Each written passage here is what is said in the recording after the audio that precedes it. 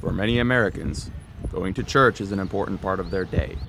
For those at Cadet Summer Training, the church must go to them. I believe just like Jesus preached outside, I love preaching outside. At CST, cadets are thrust into a stressful field training exercise known as FTX.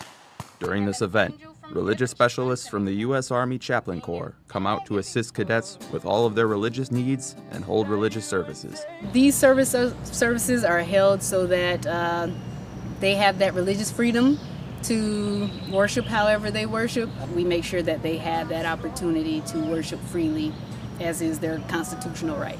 Despite their exhaustion, cadets are quick to offer help and actively participate in these services. I actually was approached by a few cadets in my regiment. I was playing worship music on the Bluetooth speaker, but they were telling me that they were praise and worship leaders back home at their home churches. And they were like, man, if we only had a guitar or a piano. And I was like, I don't have any of those things with me, but I kept hearing them and hearing their heart.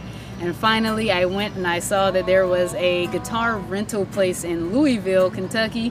I drove 45 minutes away, rented it for like $10 for the week, and they have been so ecstatic. For these cadets, faith is an essential part of being a soldier. We're supposed to be soldiers in God's army, putting on the helmet of salvation, the breastplate of righteousness, the belt of truth, the shoes of peace, lifting up the shield of faith, and the sword of the Spirit. And though we might not have all those same kind of components in the Army today, they all still apply, where we can be soldiers in God's Army and be a light in the U.S. Army. That sentiment is shared across all religious backgrounds. In Islam, there's concepts that, give us like a great sense of duty to others.